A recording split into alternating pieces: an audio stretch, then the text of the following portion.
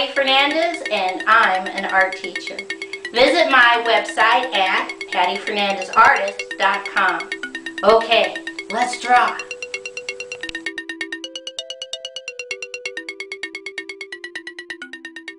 Today's project is how to draw a Minoan Greek octopus pottery vase. In the center, right at the top, I put a dot.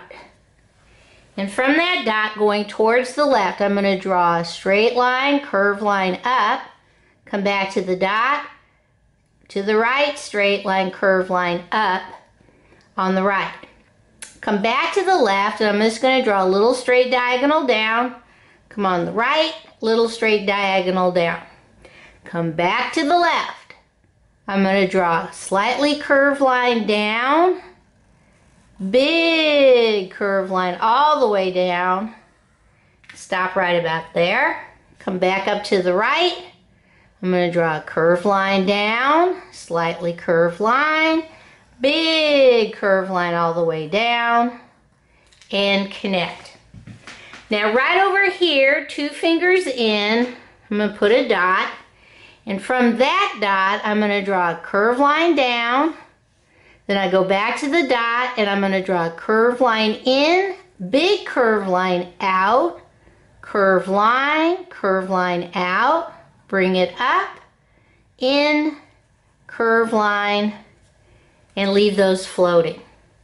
Right here I'm going to draw one flat oval, and then I draw another flat oval, and in the center I draw 2 straight lines. Okay. Right here at the top, I'm going to draw a wavy line up, jump over, wavy line down, wavy line up, curl it, wavy line down, wavy line out, come back in, wavy line out, come back in, wavy line out, come back in. Now I got to count 1, 2, 3, 4, so I got to do 4 more legs. It is an octopus. Wavy line down off the page, bring it back up, so that's 5, 6, 7 off the page, bring it back up, and 8. Bring it back in, connect. Now on this top line I do curved line, keep going all the way in. On this one I go curved line, all the way down and in. Come on this side, little curved lines, come in, little curved lines, come in, little curved lines. Right here, see we're following around in like a circle, curved lines. Let's do these curved lines, little curved lines, and now we'll do these curved lines. Lots of curved lines, okay? Now you come inside and you put a little dot inside each one of those. Now I know this will make you crazy, so I want you to take your time. I also know that if I don't draw all the little dots right this moment, some of you will stop exactly where I stop. So I have learned my lesson that if I say do something, I have to do it too. So even though it's taking me a little bit longer than I would like, I'm going to put those little dots inside each one of these little curved lines because it really makes a difference with your design. Okay, now I come up to the left and I'm just going to draw an oval on the left, come on the right, oval on the right. Now, wherever you have room, and all of us are going to have different spaces because we all draw differently, we're going to just draw some wiggle waggles, up, downs, and fill in the space. Like right here I have room, up, down. Over here, fill in this space, I'm trying not to do my legs. I can fill one in here. And maybe that's it. Little one here.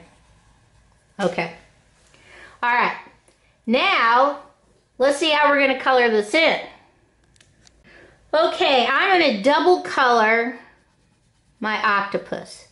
So the first color, you always go light to dark. So the first color I used was red violet. So I'm going to do all my legs red violet, first color.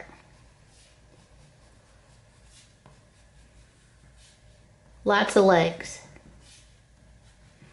Then I'm going to take black. Now don't go crazy with the black. You're just going to lightly color over the red violet, but you don't want to color so dark you can't see the red violet.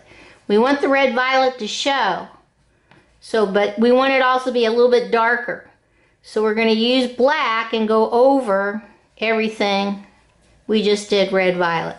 And some of you go crazy and the next thing you know you've got a black octopus, which is okay, but we're kind of trying to go with a little more color. Okay. Then I take my brown and my little squiggle squabbles. I'm going to fill these in brown. And that just gives us another pop of color. And then if you have it, if you don't, leave it alone. But if you have beige, peach, apricot, tan, I'm just going to go over the white part of the pottery and give it a creamy base color. Oops, I forgot that. If you don't have that, this should be brown. If you don't have that color, no big deal, just leave it white. Okay? All right, let's see what this looks like all colored in.